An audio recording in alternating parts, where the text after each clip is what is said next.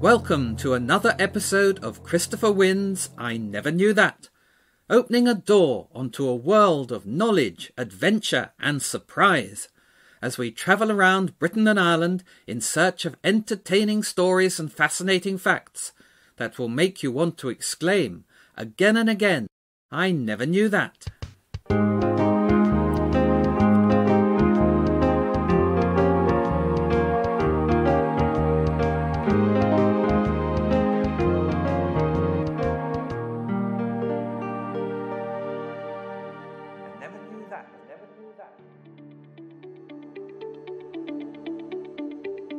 I'm Christopher Winn, author of the I Never Knew That book series about the countries and peoples of Britain and Ireland, and I will be your guide as we travel around the regions of England, Scotland, Wales and Ireland, meeting friends along the way and learning about the people and places that make these beautiful islands the most magical place on earth.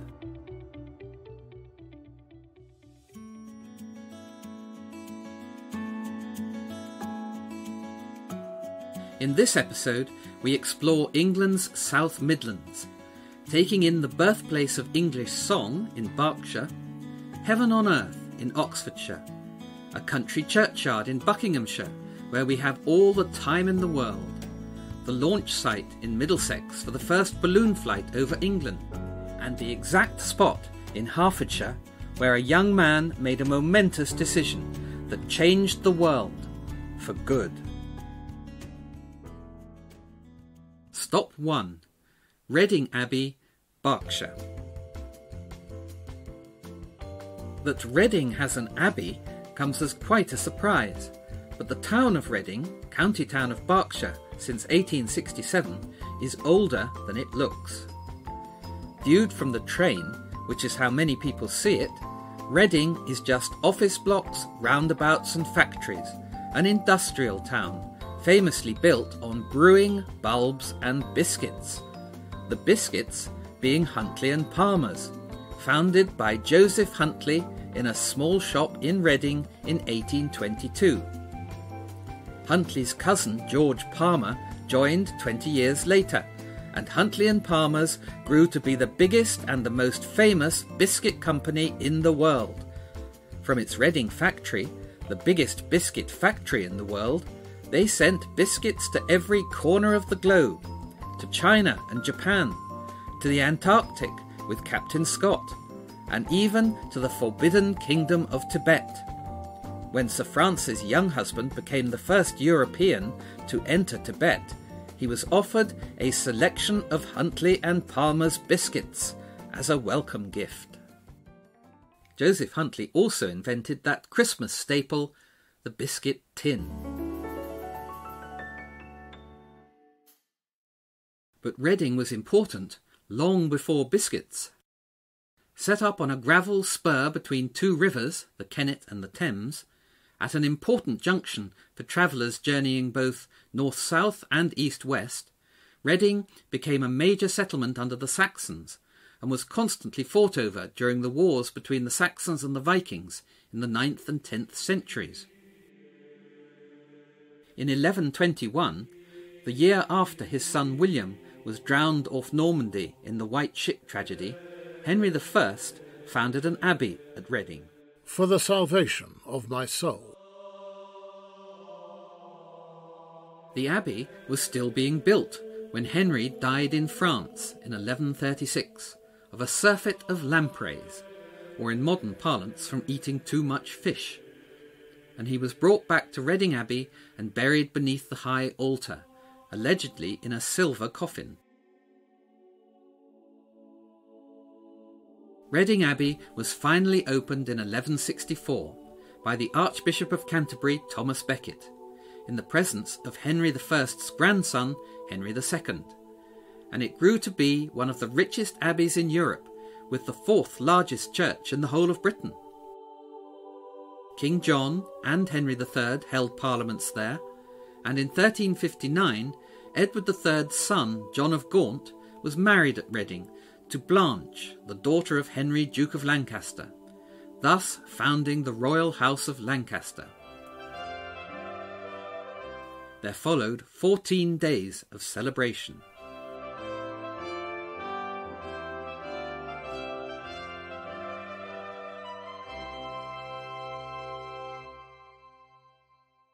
Passing through Reading on the train,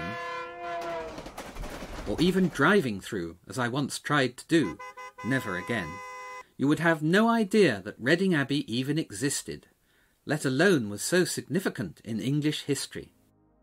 But in the last 10 years, in the run-up to the Abbey's 900th anniversary in 2021, great efforts have been made to open up the Abbey ruins for visitors, and although the remains are still somewhat hidden amongst office blocks, Reading Abbey is a fascinating place to visit. A short walk from the station, through Forbury Gardens past the Forbury Lion, the biggest lion in the world, sculpted as a memorial to the soldiers of the Royal Berkshire Regiment killed in the Afghan Wars, brings you to the 13th century Abbey Gateway, where Jane Austen studied when it was the home of Reading Ladies' Boarding School. Then it's a 2-minute wiggle through the office blocks to the main ruins, which are impressive and give some indication of the huge scale of the original abbey. A marker shows the site of Henry I's burial place beneath the high altar.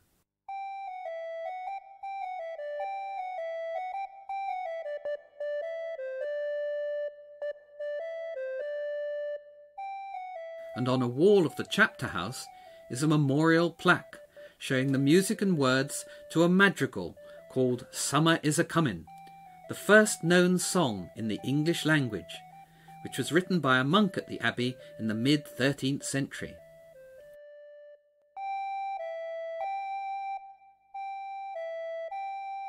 The catchy song is actually more famous than the Abbey and has been sung around the world, including at the opening ceremony of the 1972 Summer Olympics in Munich, and in the 1973 cult horror film The Wicker Man. Incidentally, the lyrics of the song, which is also known as the Cuckoo Song, include the first recorded use of that fine Old English word, fart.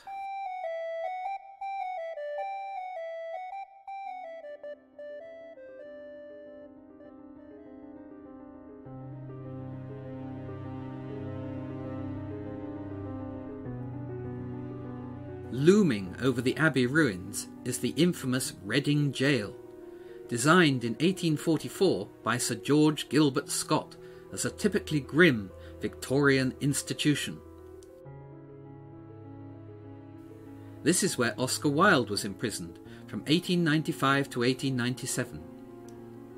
As he later wrote in the Ballad of Reading Jail, "In Reading Jail by Reading Town there is a pit of shame, and in it lies a wretched man eaten by teeth of flame. In burning winding sheet he lies, and his grave has got no name. The man had killed the thing he loved, and so he had to die.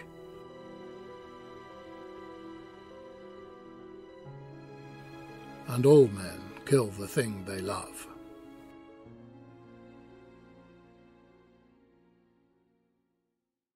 Indeed.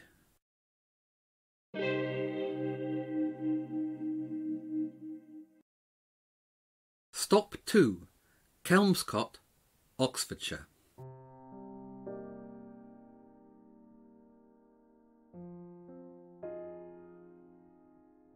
Kelmscott, a little village about 2 miles above Radcott Bridge. A heaven on earth, an old stone Elizabethan house, and such a garden. Close down on the river, a boathouse, and all things handy.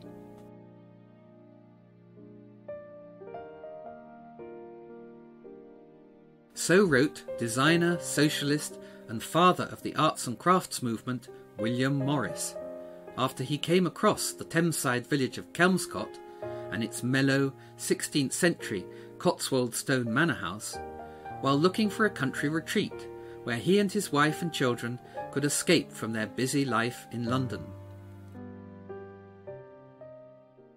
With them in the search was friend and pre-Raphaelite artist Dante Gabriel Rossetti, and together Rossetti and Morris took out a lease on Kelmscott Manor in 1871.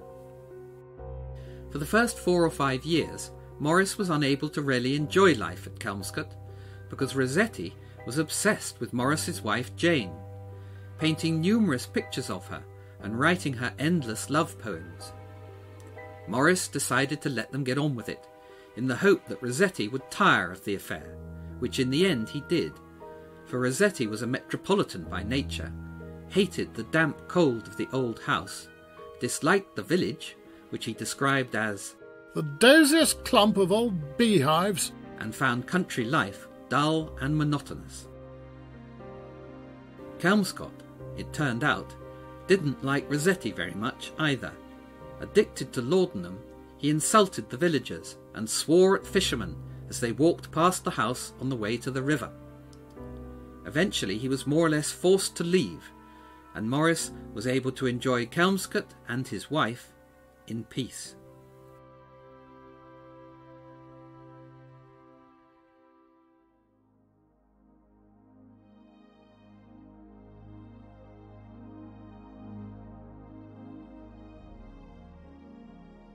Thereafter, William Morris was at his happiest at Kelmscott. He loved the way the manor looked so natural in its setting, as though it had grown up out of the soil. And Kelmscott, more than any other place, shaped his belief that buildings embodied the past and were imbued with the spirits of those who had lived there before. Morris enjoyed the views from the house, writing, "Through its south window you catch a glimpse of the Thames, clover meadows, and the pretty little elm-crowned hill over in Berkshire." And his designs were taken from the natural world he saw around him there. One of his most popular designs, Willow Bough, was inspired by the willow trees growing down by the river at the bottom of the garden.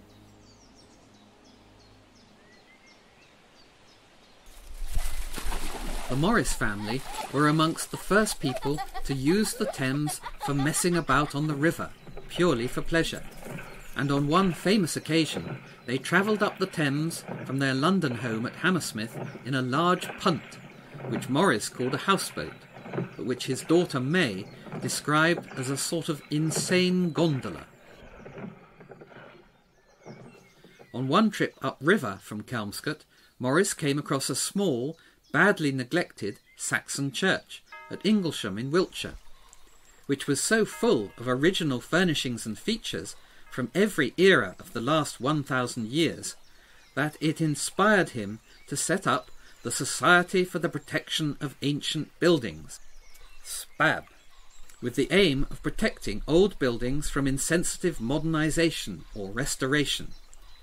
SPAB led indirectly to the National Trust. William Morris died in London in 1896, and his body was brought to Lechlade by train and then carried to the church at Kelmscott on a simple red and yellow farm wagon, covered in bulrushes, flowers and willow. He was buried in the churchyard in a long, roofed tomb designed by his friend, the architect Philip Webb. His wife Jane and their daughters Jenny and May were all buried alongside him in their time.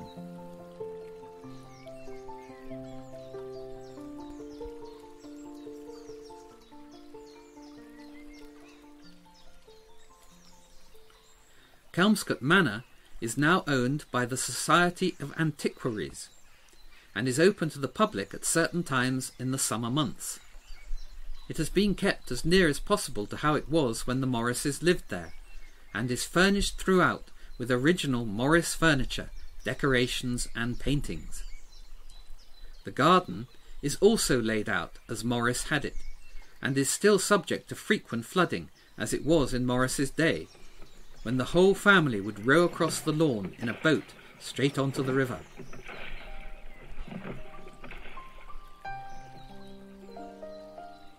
And a visit to this hidden and timeless heaven on earth is a real joy.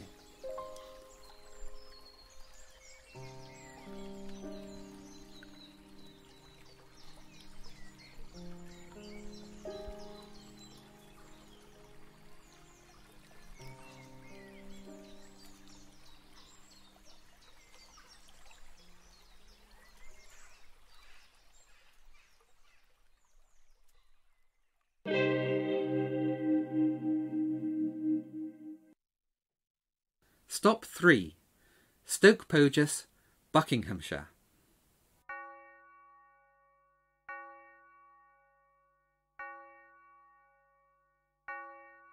The curfew tolls the knell of parting day, the lowing herd winds slowly o'er the lea, the ploughman homeward plods his weary way, and leaves the world to darkness and to me.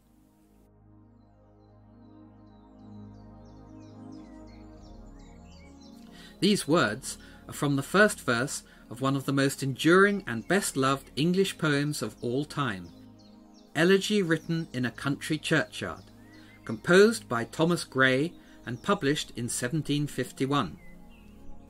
The poem seems to perfectly capture the popular view of an idyllic, sleepy rural England before the Industrial Revolution, and has given the English language a number of phrases, such as far from the madding crowd and kindred spirit, as well as sparking a heated debate amongst literary scholars, ongoing to this day. Should it be the lowing herd wind slowly o'er the lea, or the lowing herd winds with an S slowly o'er the lea? The country churchyard in question is that of St Giles in Stoke Poges, a village north of Slough. And the churchyard too reminds us of how England must once have been. It lies some way from the village, quiet and charming and embowered in trees. The yew tree, in the shade of which Gray sat, sucking his quill while composing his elegy, is still there, and Gray himself is buried alongside his mother in a rough brick tomb outside the east end of the church.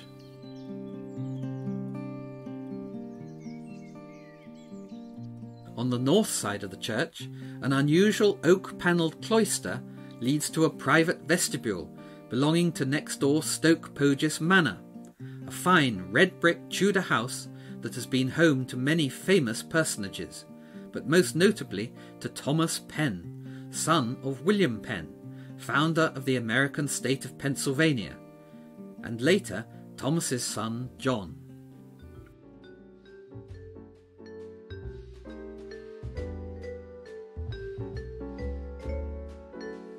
In 1788, John Penn, flush with money from selling Pennsylvania to the new US government, commissioned the architect James Wyatt to build a brand new mansion, Stoke Park, to the west of the manor house, and hired Capability Brown and Humphrey Repton to landscape the surrounding 300 acres of parkland. You can see the grand Georgian mansion that Wyatt came up with from the churchyard. A subsequent owner, Lord Taunton, created a deer park at Stoke, and often invited his friend, the artist Edwin Landseer, to come and stay. And it was while at Stoke Park that Landseer painted his most famous work, Monarch of the Glen, using as a model one of the Stoke Park deer. In 1908, Stoke Park was bought by Nick Lane Jackson, founder of the Corinthians Football Club, famous everywhere for promoting fair play and sportsmanship, and credited with popularising football around the world. Jackson brought in the golf course designer, Harry Colt, renowned for such courses as Wentworth, Sunningdale, Muirfield and Royal Portrush, to lay out a golf course in the park, and he thus turned Stoke Park into Britain's first country club.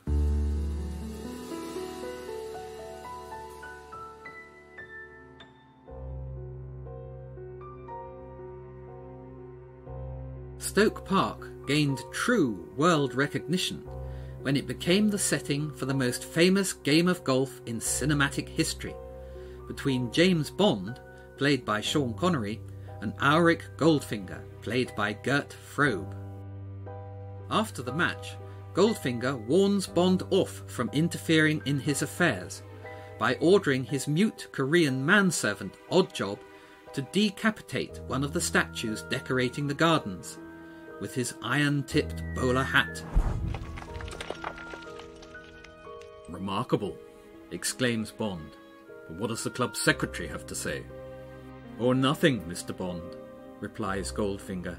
"I own the club."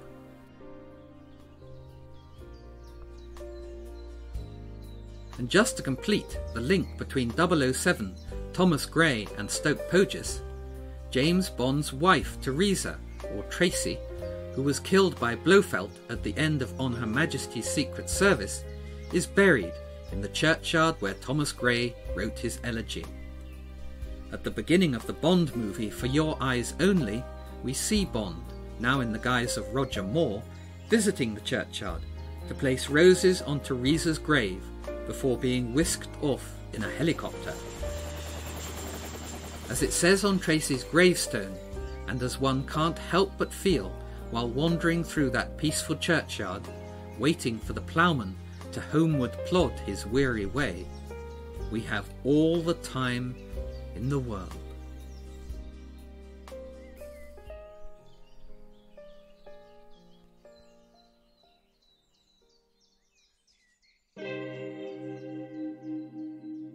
Stop 4. The Artillery Ground, Finsbury, Middlesex.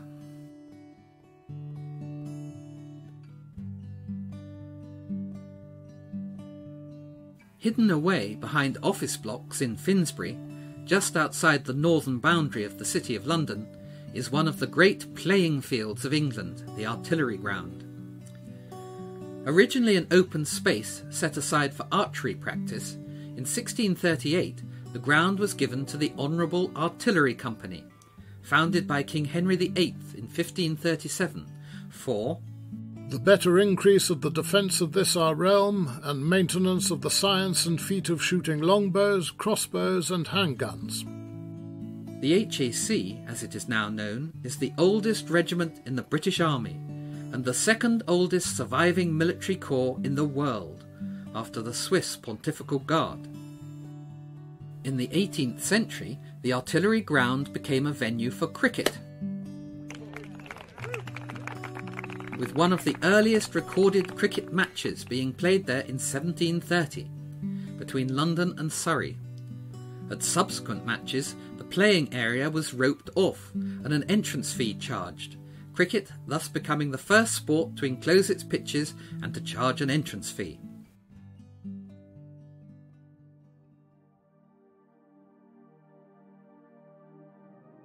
In May 1731, what was perhaps the first ever cricketing fatality occurred outside the Artillery Ground, when a Mr. Leggett, who had the misfortune to be passing by on the road, was struck on the nose by a ball hit out of the ground. He began bleeding copiously, and died from loss of blood shortly afterwards. On 15th of September 1784, the Artillery Ground became England's first public launch ground, when Vincenzo Lunardi, Secretary to His Excellency the Neapolitan Ambassador to the Court of St. James's, Buongiorno, took off from the ground in front of a huge crowd at the start of the first ever balloon flight over England.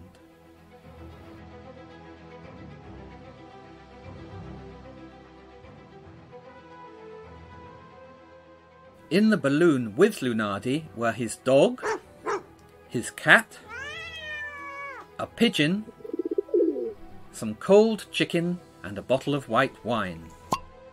Delizioso. Also on board, crucially, were a pair of oars, with which he intended to row the balloon through the air.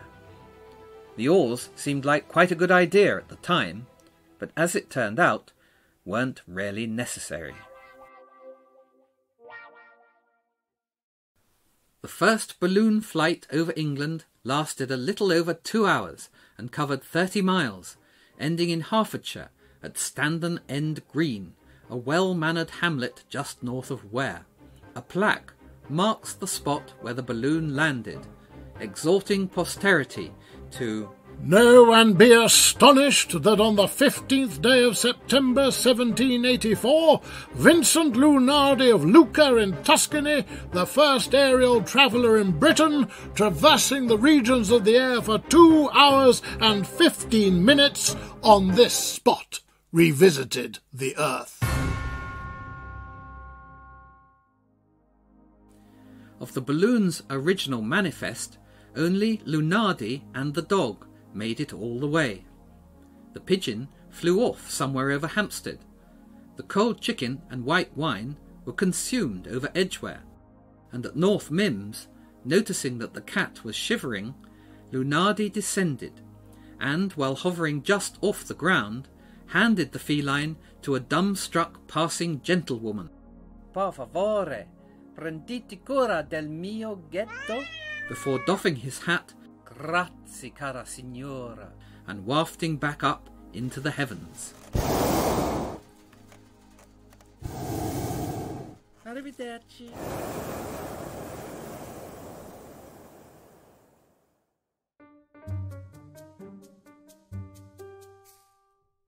Lunardi went on to complete many more balloon flights, none of them without incident, most notably the embarrassing occasion in Liverpool when he got entangled in a rope and was lifted into the sky, dangling upside down below the basket. Oh, maledizione!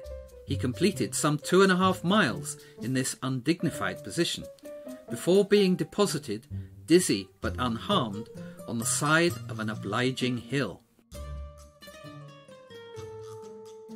Miraculously, Lunardi died naturally, in his bed in Genoa in 1806, completely broke, but immortalised as the first man ever to successfully pilot a balloon over Britain.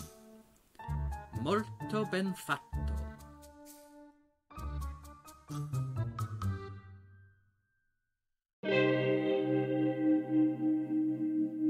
Stop 5. Wadesmill, Hertfordshire.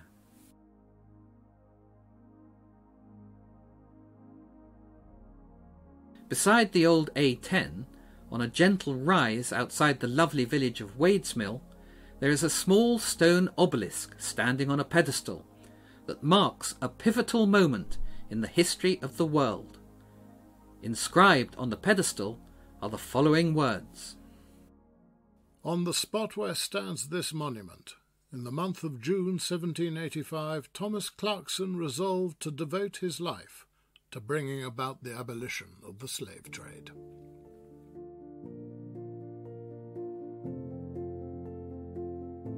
Thomas Clarkson was born in Wisbeach in Cambridgeshire in 1760, the son of a schoolteacher and curate. He originally intended to follow his father into the church, but while at Cambridge University began researching the slave trade for an essay competition on the subject of whether it was lawful to make slaves of others against their will.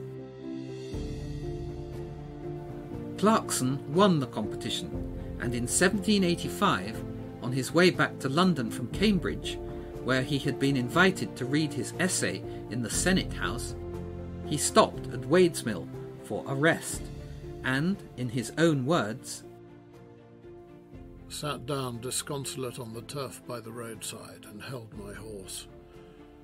Here a thought came into my mind, that if the contents of the essay were true, it was time some person should see these calamities to their end.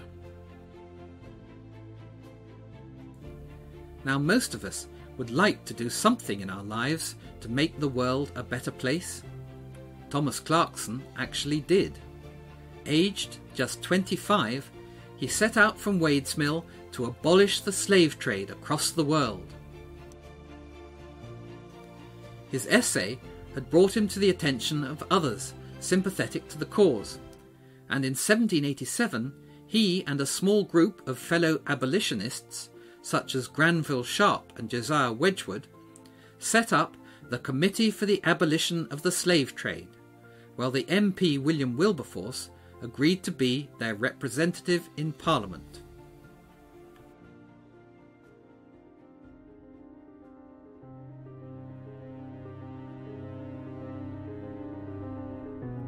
Clarkson was tasked with gathering evidence of the appalling nature of the slave trade to put before Parliament, and to this end he travelled around the country talking to those involved, merchants, slave captains, sailors and doctors who had worked on slave transports. In Bristol, he learned much from the sympathetic landlord of the Seven Stars pub, which still stands down by the docks today. In Liverpool, he just escaped a gang of men sent to kill him, for the slave trade was a lucrative business and he was making powerful enemies. In London and Plymouth, he was jostled and threatened and jeered at, but he never wavered.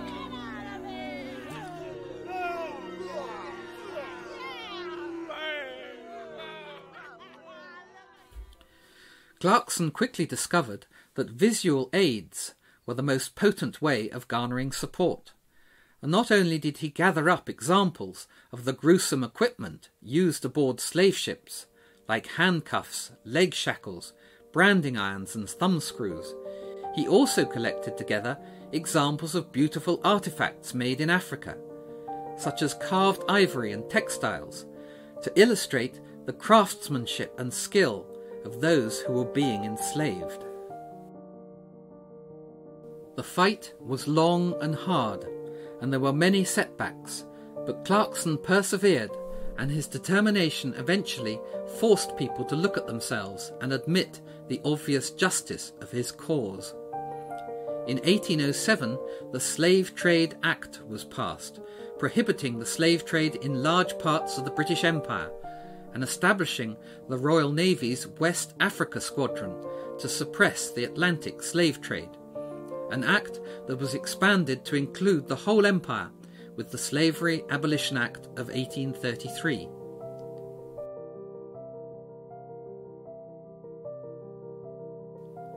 Although Clarkson did not live to see the complete eradication of slavery, there is no doubt that he did more than anyone else to bring about its abolition, and it seems almost surreal that such a significant moment in history, when a young man of 25 made a bold, far-reaching decision to change the world for good, that it should have occurred in such a quiet and unassuming part of the English countryside as Wadesmill in Hertfordshire.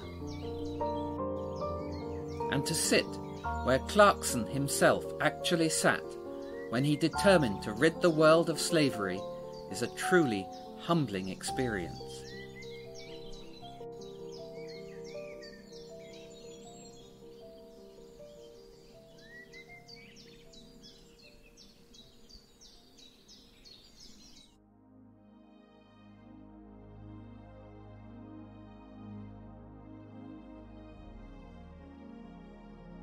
Well, that concludes our tour of the South Midlands.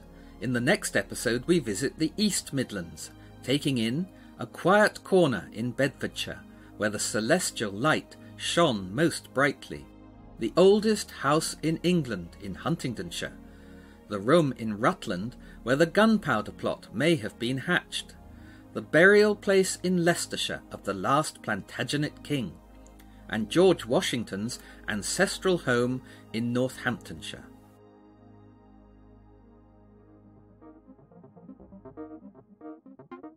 This has been an I Never Knew That production, brought to you by Christopher Winn and guest star Rupert Van Sittert.